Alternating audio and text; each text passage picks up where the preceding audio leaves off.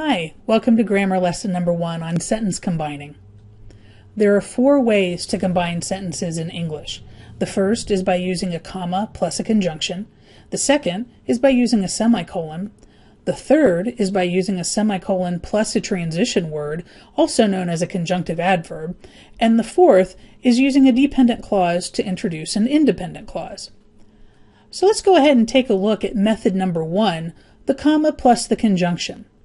There are 7 conjunctions in English: for, and, nor, but, or, yet, and so. If you write them out in that order and take a look at the first letters of each word, you'll notice that they spell out the word fanboys. So if you're having difficulty remembering the 7 conjunctions in English, remember fanboys and they might come to you a little more easily. So, you use a comma plus a conjunction to combine 2 complete sentences. Make sure to place the comma before the conjunction when you're combining sentences. And remember, a complete sentence contains both a subject and a verb, and it can stand alone as a complete thought. So, for example, my cat is gray, comma, and his name is Presley. Sentence number 1 is my cat is gray. Sentence number 2 is his name is Presley. The sentences are combined with a comma followed by the conjunction and. So let's look at some other examples. Pick up that mess, comma, or you are in big trouble. You'll notice sentence number 1 is pick up that mess. Sentence number 2 is you are in big trouble, and they are combined with the comma plus the conjunction or. Other examples include green is my favorite color, comma, but I decided to wear purple today. It is time for lunch, comma, so I am going to go get a sandwich. So let's go ahead and look at method number 2 using the semicolon. If you have 2 complete sentences that are very closely related to each other in meaning, you can combine those sentences by placing a semicolon in between them.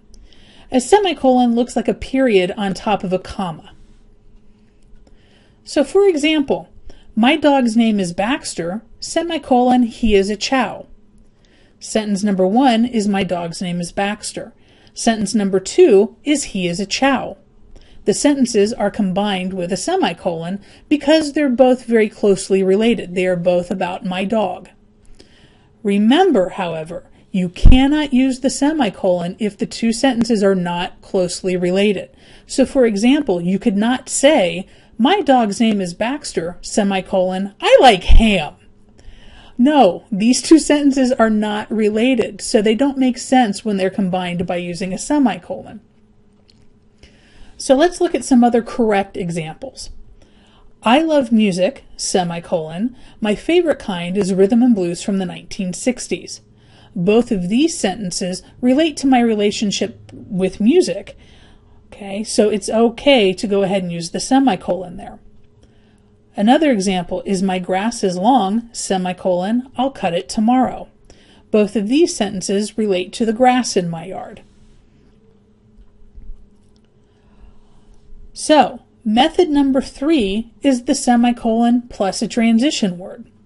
Sometimes you need a transition word, also known as a conjunctive adverb, to help you make a sentence read more smoothly, to show an opposing view on a topic, to help you continue your thought, or to indicate a change in the direction of a sentence. In any of those cases, you use a semicolon followed by words like however, moreover, consequently, therefore, in addition, otherwise, and nevertheless. So for example, my favorite color is green, semicolon, however, comma, pink is a close second.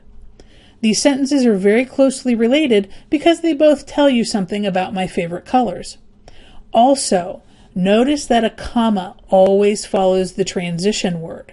Okay, my favorite color is green, semicolon, however, comma, pink is a close second. Don't forget that comma. Let's look at some other examples. I like to watch Modern Family, semicolon, moreover, I also enjoy parks and recreation.